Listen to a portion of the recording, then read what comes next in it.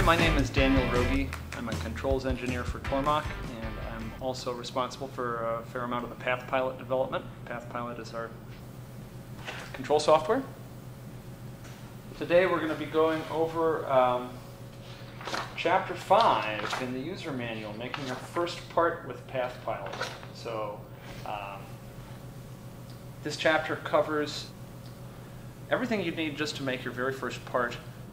We go through a tutorial that involves making a little block of wood with a shallow circular pocket in it and the letters PCNC engraved into the bottom of it. And to make that part, we use the conversational screens, the circular pocket routine and the engraving routine. So to begin, you'll need a workpiece.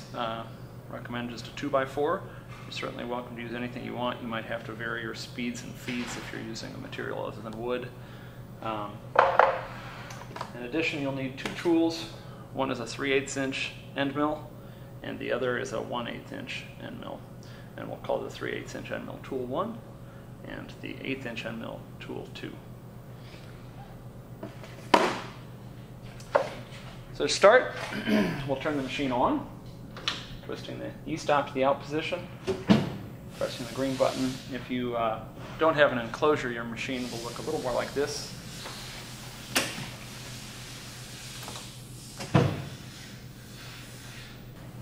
The next step after you turn the machine on is to reference it. You bring it out of reset by clicking the flashing red reset button. And then we'll go ahead and reference X, Y, and Z axes. You can press those buttons in any order you wish. It's fairly common to reference Z first, though. It's good practice because it'll bring the spindle up out of the way. If we had been lower down, referencing them all at one time could have crashed the spindle into the 4th axis that I have there. All right, so the machine is referenced now. And the first thing we're going to do is establish a Z work offset for this piece. There's a separate video online that covers work offsets in detail, but the basic idea is that the machine thinks of its coordinates in terms of machine position, which is distance from the reference switches, whereas the operator wants to think of the workpiece in terms of coordinates local to the workpiece itself. So common 0 points for a workpiece. A lot of times you'll see machinists program 0 right in the center of the workpiece, so we could call this 0, 0, 0 right there in the center, X, Y, Z 0. Or a lot of times back left corner is used. Often if I have a workpiece that's already had some work done on it, maybe I'm flipping the workpiece over to machine on the other side, I might use a feature of the workpiece like a hole or a circular boss that's easy to touch off to or swing in with the dial test indicator. I might use that as the workpiece 0. For this tutorial, we're going to be using the center of the workpiece here. So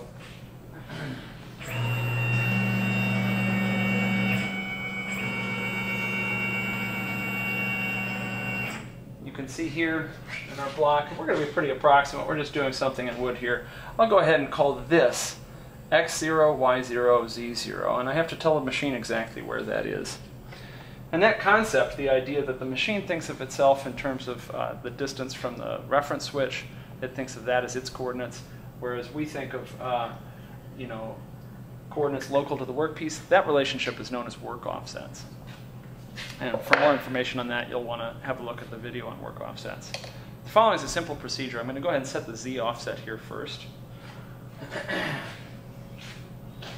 And I'm jogging the machine here with the jog shuttle, but you could use a keyboard, you could use any other jogging you wanted to. And what I'm going to do is I'm just going to jog this down until the spindle nose with no tool in it kisses off the top of the workpiece. And as I get close here, maybe I'll put a piece of paper between the workpiece and the spindle, and I'll start stepping here. And I'm just going to keep going down until the paper binds up.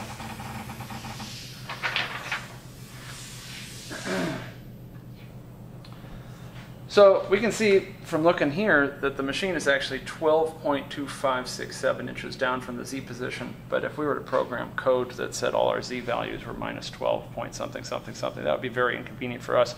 We'd rather tell the machine that this is 0. So we'll do that by pressing the 0Z button here. and now the machine views its current Z position as the 0. Now I want to remind you of two important things here. One is the machine has no tool in the spindle, and it's been told that there's no tool in the spindle. So here we see T0 is in the tool DRO, and because we have no tool in the spindle, the active tool length is 0. That's very important information for the system to have. If we lied to it and said tool 6 was in the spindle, tool 6 here has a tool length, somebody else was using tool 6 measured off of 2.5 inches, you'll see, look, that Z0 point would be incorrect if it thought that it had tool 6 in the spindle, but in fact didn't have tool 6 in the spindle. So it's important before you set the work, if you're going to set the work Z0 point by touching off an empty spindle to a workpiece, you want to make sure there's no tool in there. So that's how we got our Z0. To get your XY zeros, if I were machining something other than just a piece of wood, if I were being accurate, I might use something like a hammer or a wiggler edge finder. Any of those tools would work great for finding XY zeros, and we covered that in another video on work offsets. But for now, I'm just going to get close. I'll go ahead and put tool 1 in the machine. I think it's a good practice anytime you put a tool in the machine to tell it what tool you've put in the machine. So we have tool 1 in the machine now. And I'll just use tool 1 to get about close here. So if you see,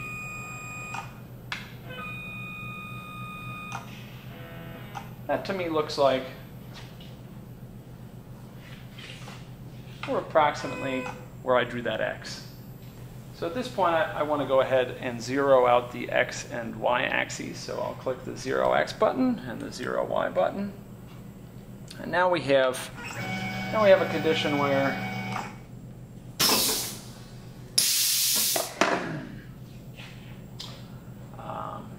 if, let's say, we were somewhere else, if I wanted to go to that 0 point, because we've set it now, I could just type in G0, X0, Y0, Z0, and it'll go right down to spindle nose right on top of the workpiece there. It'll go exactly to where we had it before. So now that we've set up X0, Y0, Z0 to be the top center of that workpiece, I'm going to go ahead and touch off my tools. So we're using 2 tools for this routine. We want to measure these tools beforehand, otherwise we'd have to stop the program in the middle and touch them off. There are a number of ways you can do this. It's covered in another video on tool offsets. We could use a height gauge and measure them and manually enter the values into the screen. But the manual talks about doing it assuming we don't have that piece of equipment. So we'll use the machine itself to measure these tool lengths off. Put tool 1 back in the machine. Now remember to tell it tool 1 is in the machine. It doesn't know that unless I tell it. And I'm going to go ahead and jog it on down. I'll use the same method here.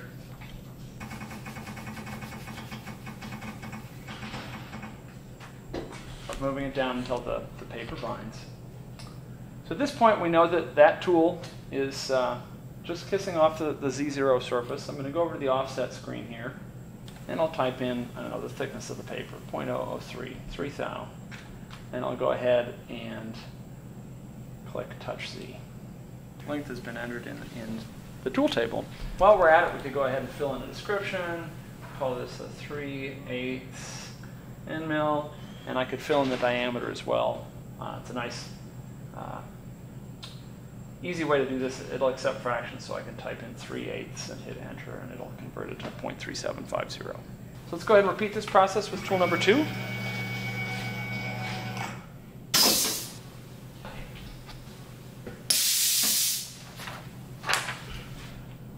I'm going to remember I changed tools and make sure the system knows I have tool 2 active in here. And go ahead and enter description, 1/8 inch end mill, and this is 0.125. And we'll go ahead and jog down to touch it off.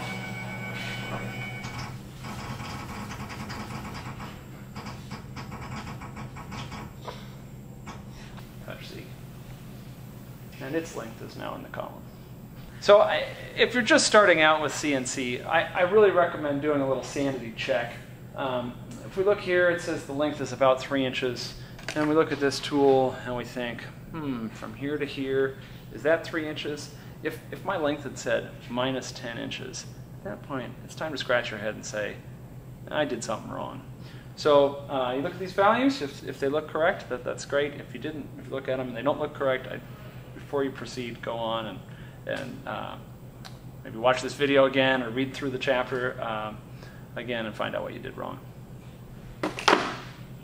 All right, so now we've got 2 tools touched off. We've got the tool lengths entered in the tool table, and we've got our work offset X, Y, and Z0 set for the part.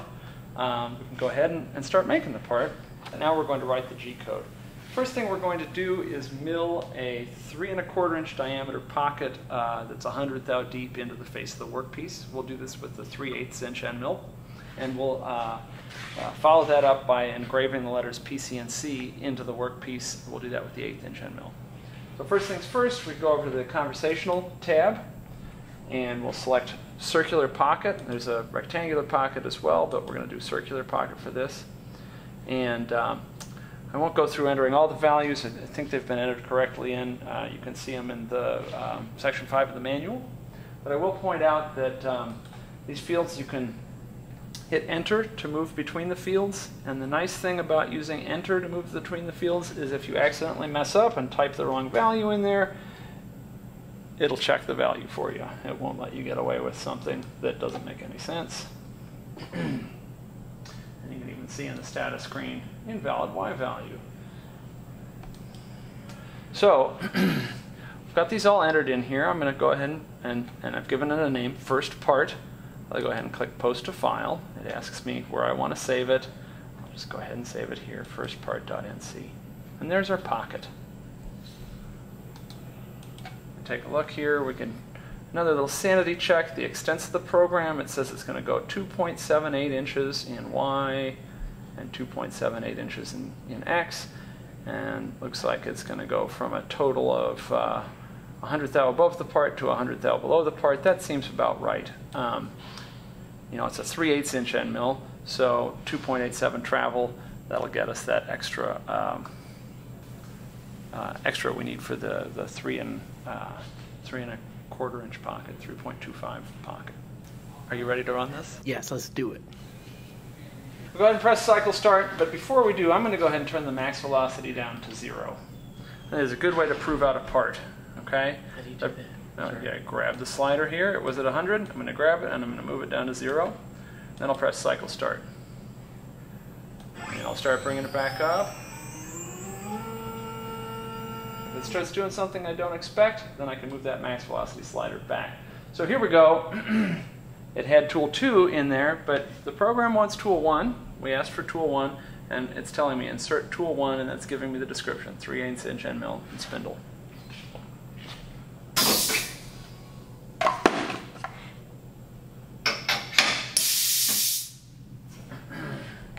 Get my max velocity back down to 0 here.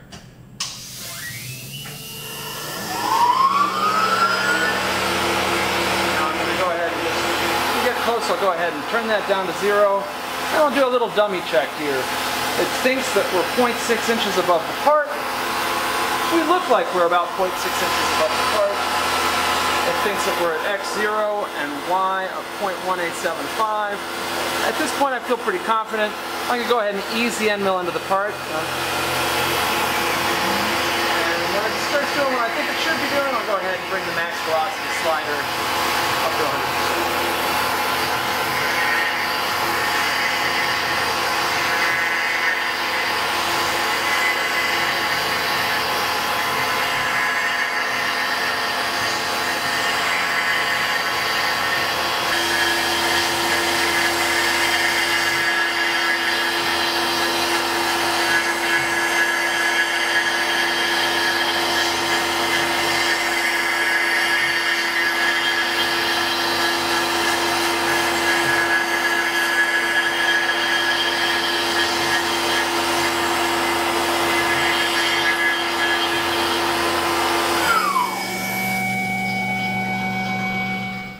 So we were just cutting wood there. Obviously, we could have been a little bit more aggressive with our feeds and speeds. We could have gone faster. We could have taken a deeper cut. But because this is your first part with the mill and with PathPilot. We're kind of taking things slow. Next on the list is creating the engraving G-code. So we'll go back to the Conversational tab, and we'll choose Engrave. These are all values that you'll see have been entered in, values in the manual. We're using almost the same feeds and speeds, but we definitely want to change to Tool 2. The font, using Free Mono D'Oblique. We're selecting left justification on where the text is centered. And we're going to go ahead and do a depth of cut of about 50 thou below the workpiece. So instead of post to file, I'm going to click append to file, and this will add just the engraving code to the end of the pocketing code. And there we can see the PCNC letters over the pocket. Now it does look like the end of the P is going to sneak out, but remember this is showing the tool path, not the material that's removed. So the pocket was done with a 3/8 inch end mill, and it's actually going to go a little bit further out. Let's go ahead and give them both a try. So when I press cycle start, it will recut the pocket because we're starting from the beginning, and then it'll move on. It'll ask me for Tool 2. I'll change to Tool 2. I'll hit cycle start, and we'll run that code.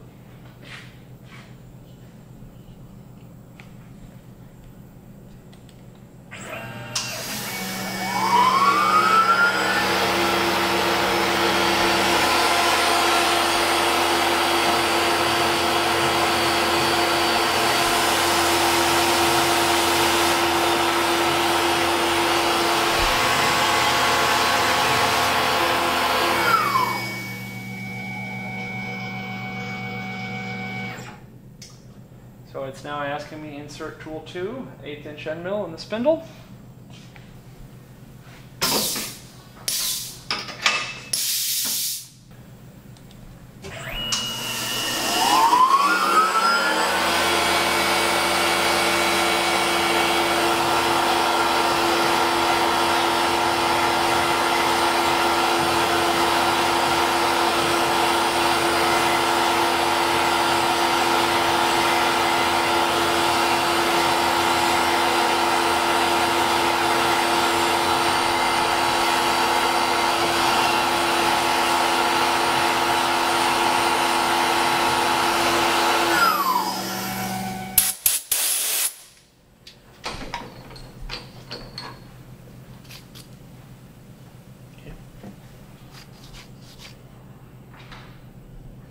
Thank you for watching a video on how to make your first part with PathPilot and a Tormach milling machine. Good? Good.